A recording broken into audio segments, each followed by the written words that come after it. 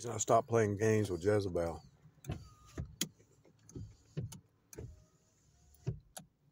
is because God showed me. I was reading about Solomon, and God showed me, like in a split second, okay, so you've escaped Jezebel 1,000 times, but look what happened to Solomon. Everything that's written here, if you keep playing in their tennis court, you're gonna die. So I could play in their tennis court. Solomon, the wisest man to ever live, right? No, Samson. You see what happened to Samson? I was reading a story about Samson. And if you play the game,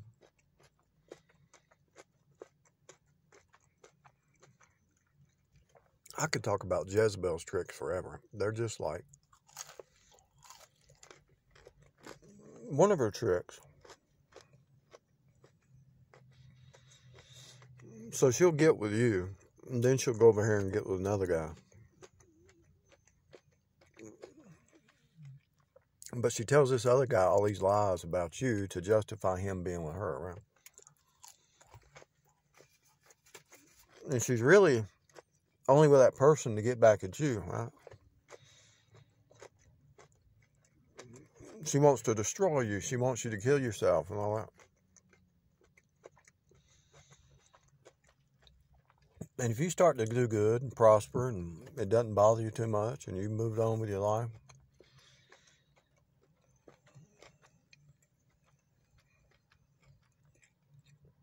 she'll try to sneak in, say that things aren't working for this situation, even though that's a lie.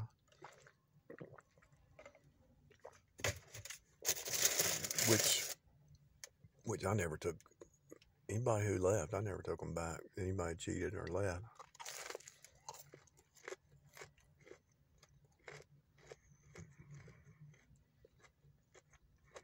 Except one time.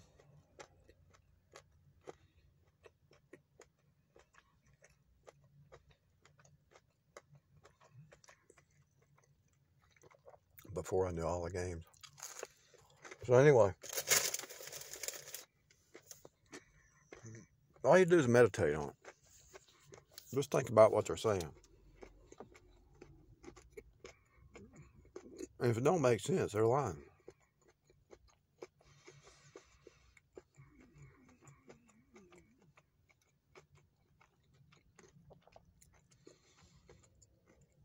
And it's the secret. The devil has a multi-level game going on here.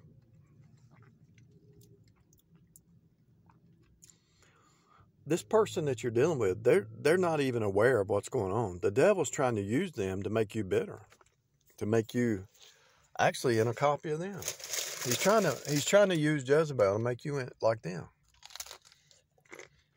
That you'll start to. So one of the games that Jezebel does, she tells a lot of lies, right? And she actually wants to get caught in a lie. Because if she gets caught in a lie, you'll say, well, if you're going to lie to me, I'm going to lie to you. See? Then you become a liar. Who did that? The devil.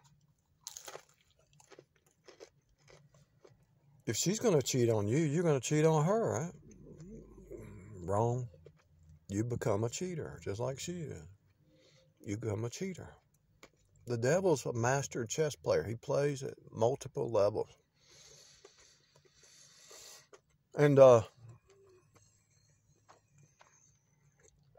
you become like Jezebel.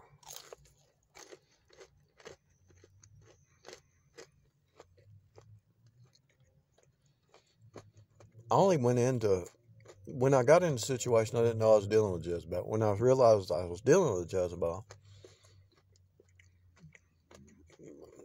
I started playing their games, you know, because I saw it everywhere. Actually, Jezebel spirits everywhere.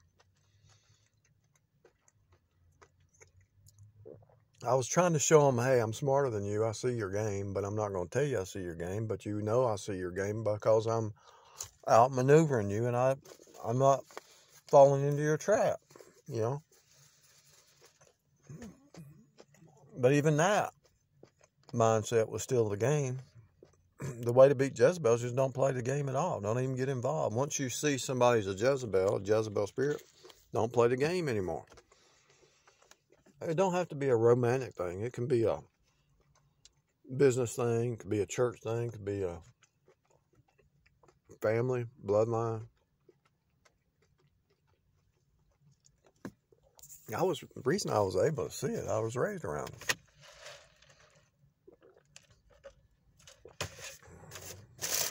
I watched them, the same spirit. I watched them growing up, and I saw my dad die at 50 years old. I saw my stepdad die at 50. I saw some other things going on that's like, it's like these women hate men. They're just using and abusing men, and they're trying to flip reality to make it think it's the man. Really. I saw it my whole life. And I quit playing the game. I played the game for a while.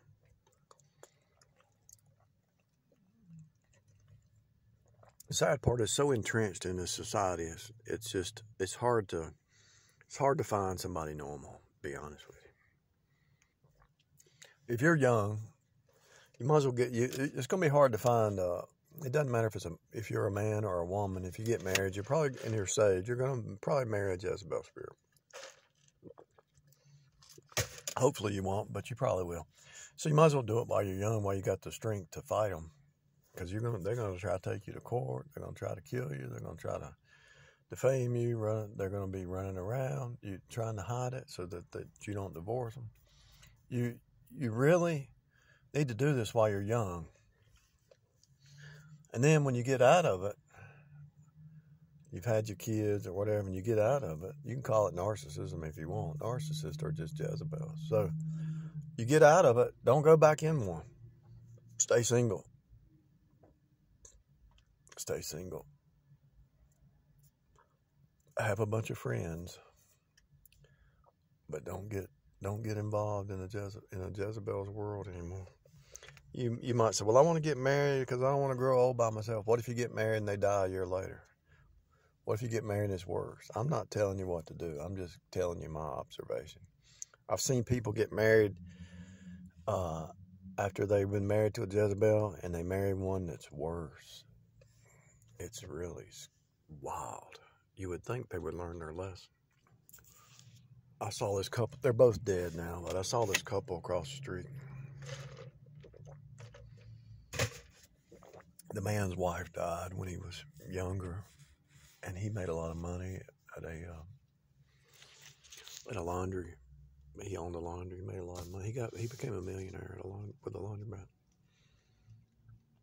And so he ended up marrying this woman who just married him for money. And so he was giving her like a $600 a month, $1,000 a month, some kind of, I think he was giving her $1,000 a month for some kind of allowance, whatever. And he had a house at a lake, but she had a house across the street from me. And so he lived with her. They'd go down to the lake every so often, whatever. But he was pretty much taking care of that house, paying the bills and all that. And then something happened. I don't know if his son got sick or something. Something happened where he had to cut her back to $600. And she was complaining about $600 a month. And they were fighting. They would always, you'd go over there to mow their yard or help them change their air filter, and they'd be sitting on the porch. You'd sit down and talk to them. And if one was inside, they'll say, you know, I cut it down to $600 a month. She won't stop irritating me and blah. And then when she would come out, she'd say, he don't help me anymore and all that. So I heard both sides. And he said, then one time I went over there. I always did maintenance to help people. I used to. I don't anymore because they just want a free ride. They want something cheap, you know. But I was in a learning process at that time in life. And one time I was sitting on the porch talking to him. I mean, this guy was a deacon. He was a deacon, and this lady was in church, and they claimed to be saved. But I realize now what I was doing. And so, the only reason he was a deacon, he didn't know the Bible. He actually denied the Bible. One time I said something about the Bible. He says, the Bible's not for today. That was written 2000. I realized, why is he a deacon? He was a deacon in a Baptist church because he had a lot of money. That's the only reason he was a deacon. I'm a deacon, but you're saying the Bible's not true for today? What's wrong with you, man? I realized I was dealing with an ignorant, demonic, fake person. And come to find out, one time, no wonder he got the wife he got, because he was bragging about he was cheating on his wife when he had that laundromat. These women would come in and he'd be in the back room cheating on his wife while he was running the laundromat. And so he got back what he was giving out. So anyway, so he cut her money down to like $100 a month or something. And she was threatening divorce and this, that, and the other. He says, I'll just move to my lake house. And so they were miserable, fighting like cats and dogs because he wouldn't give her any money. And he said, the house is paid for. I put a new roof on the house. I did all this. And so she got used to that money. And so when he started cutting her off, he started waking up that she didn't love him, right? So I can't remember if he died first or she died. I think she died. Let's see. I can't remember who died first. It might have been him. She might have poisoned him. She probably poisoned him and killed him.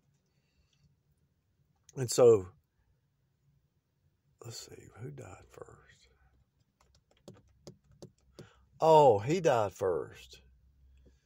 Because he gave what happened before he died, because she was sitting on the porch one day and she said, he put his son on that lake house. And one time he told me, he says, I put my son on the lake house because I don't want her kids to get my lake house and my money, because they hate me and they're just, they do everything to mess with me. So the divorce had already started, and he died. Come to think of it, she might have poisoned him. So he died. His son got the lake house. A year later, she died. The dynamics I couldn't remember until.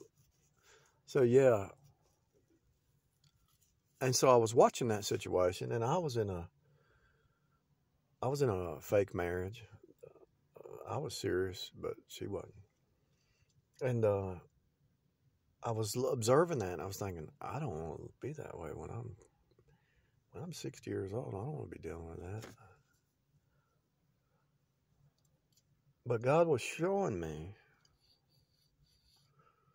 that the Jezebel only cares about money and security because she's insecure. And when you don't give it to her, she made his life a living hell. Hell on earth. For real, people. Now, was he guilty? Yeah, he was guilty. So they were both a copy of each other. Because they were together so long, they became a copy. They were doing evil to the other one behind each other's back, doing things shady behind each other's back to get on. And then I guess he told her, well, I put all my stuff on to my son. He might have been afraid that she or her kids are going to kill him, because they were married more than 10 years, So she probably thought, well, if he ain't going to give me $1,000 a month, I'm going to probably poison him and get his Social Security or whatever. And then she died too. Didn't take long. It might even not have been a year. Might have been 6 months. But anyway.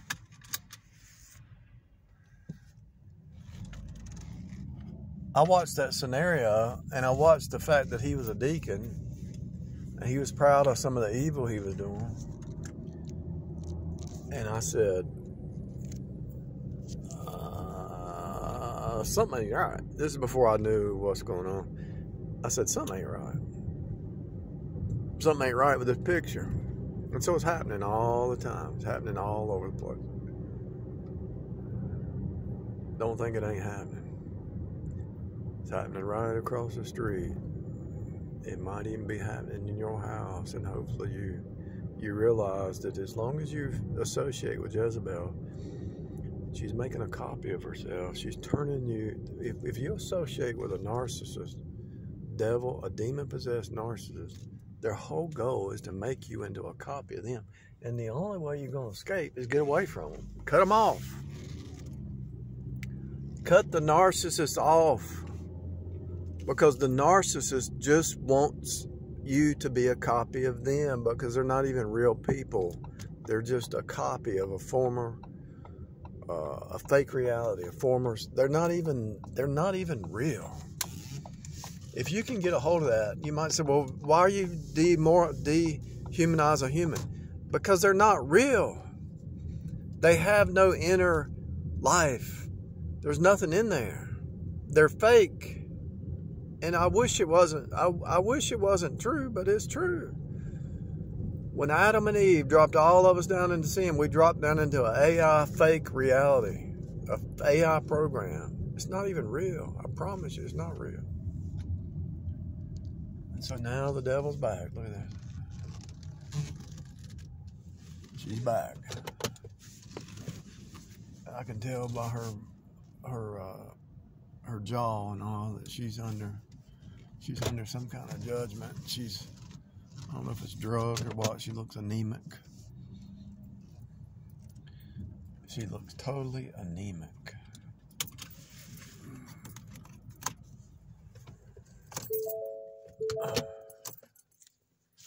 The devil's back right there in front of me. I got the devil in the flesh right in front of me, for real. And so that's the same house where that man and the woman, they were living there. And somebody put the house up for sale, her daughter or somebody, and they ended up buying. No, not them, but the parents. So the parents were good people. Then the parents died, and the daughter took it over, and it turned into chaos over there. I watched a Jerry Springer drama unfold for 30 years right across the street. For real.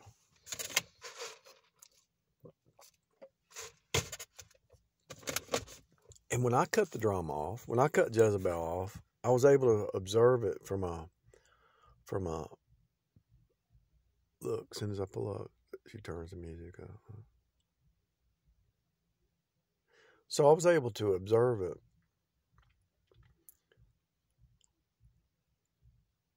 Listen to this.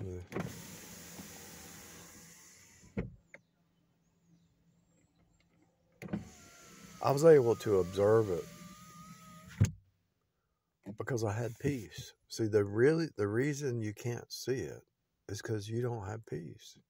They have to put a Jezebel in everybody's life to try to create turmoil, which is drama, to hide what's really happening. And so he was so caught up. He had a nice house at the beach in peace. He had a house on the lake. He was retired. He didn't have to work. But he lived here with this lady in chaos. And he could have lived at the beach. And he told me, he says, I'm moving to the beach. It wasn't a beach. It was a lake. He says, I'm moving to the lake. He said, I'm tired of this. I'm too old to be fighting with somebody. And he probably told her he was moving, and she probably poisoned him. Because she didn't want to be by herself. Now look at these people.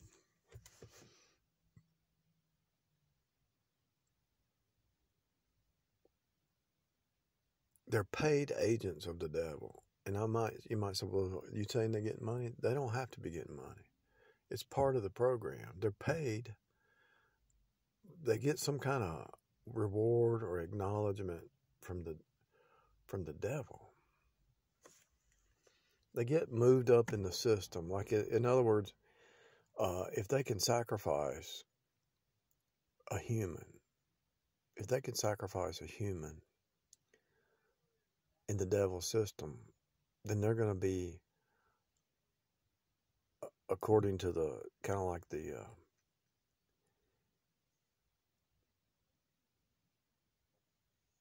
yeah, she's going anemic. She's probably going to not be around much longer. So, wow.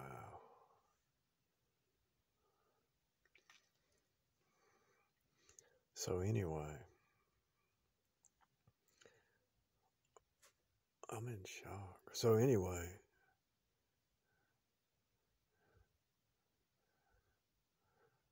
when they do their sacrifices, or when they do their harassment or persecution, I guess they rise up in a demonic hierarchy. Their hierarchy rises up. And if they can't cause somebody to stumble, if they can't pull somebody back to Babylon, then they don't rise up in the hierarchy. So guess what happens? So if they don't rise up in the hierarchy, they get stepped on, right? They fall down. They don't have that. Think about people in jail, or think about these gangs. You got to be the toughest. You got to be the meanest. If you're not the toughest or the meanest, then what happens? You become the slave. They know they're a slave to the devil, and they're all codependent on each other. Now think about this. You can actually figure this out yourself. You don't need me. All you do is meditate on this. It's just like a gang. They're codependent. They're not smart. They have no intelligence. They have no endurance. They don't really have love. They're insecure. And so they have to rise up in the ranks to have that power. And if they're not more evil than the next one, then they drop down in the rank, they become a slave, and they can't control their own destiny. They want to be gods. And it's happening in so many places. It's happening in that family. It was happening in the house before, the family before. Well, not the one before, but the one before that. It's happening online. It's happening in churches. It's happening in businesses. It's happening in homes. If you are not evil in the devil's system, you're not going to rise up. The more evil and more deceptive, and the more you take somebody out, or the more you rise up. Think about it. It's a sacrificial, redemptive system. Now, you can take up your cross and follow Jesus, but Jesus already sacrificed for you. And so they don't run to Jesus for that, to appropriate what's the payment that he paid. They have to be their own sacrifice, but they don't want to be a sacrifice. They can't take up their cross, so they want somebody else to take up the cross for them. So they want to get in yours. Just like when Claire was living there, she was getting that $1,000 a month. She was high. And then when he started cutting it back, she got mad. She didn't want to sacrifice and work or use her money. She was taking his, because he told me she was taking his money, giving it to her kids. And so they didn't want to sacrifice, but they wanted somebody else. And so they can use the word love, love, love all they want, but it's not real love. It's love of money. The love of money is the root of all evil. So it's a sacrificial, redemptive system. So they don't want to sacrifice. So they have to create this fake love so that somebody will sacrifice for them. Otherwise, they're going to end up in a ditch somewhere because they have no power. They have no skill. They have no knowledge. They have nothing, really. And everything they do, instead of it turning to gold, everything they do turns to dust, because they're just dust creatures. They're the flesh. They have no ability to sacrifice, and they need to feed off of somebody else. I've seen it in the business world. You're able to fix something, and this one over here can't fix something. So they call you over there to fix something, and then they'll try to take credit for what you did. They pull you off your task to get you to do something for them because they don't know how to do it. And then they try to turn around and say, look at me, I did this, to take credit for your work. I've seen it 1,000 times. It's happening in every business, every corporation. It's happening. And they're master manipulators because that's how they survive. And how did Jezebel master manipulate the whole nation?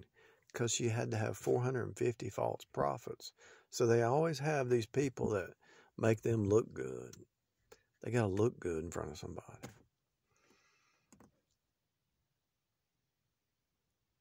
You know.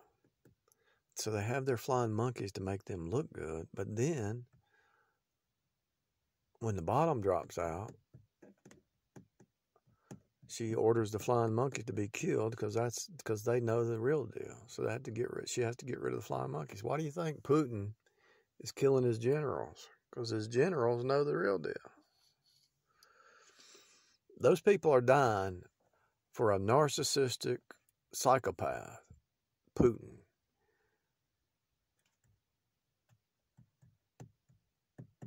It's just a matter of time. Somebody's going to take him out. You can't give to the universe without the universe hitting you back. Whatever you throw out there, you reap what you sow. Whatever you sow, you're going to reap. And so Putin is reaping what he sows. It's going to get worse. It's going to get worse. He's going to ramp it up. He might ramp it up to nuclear, but if he does,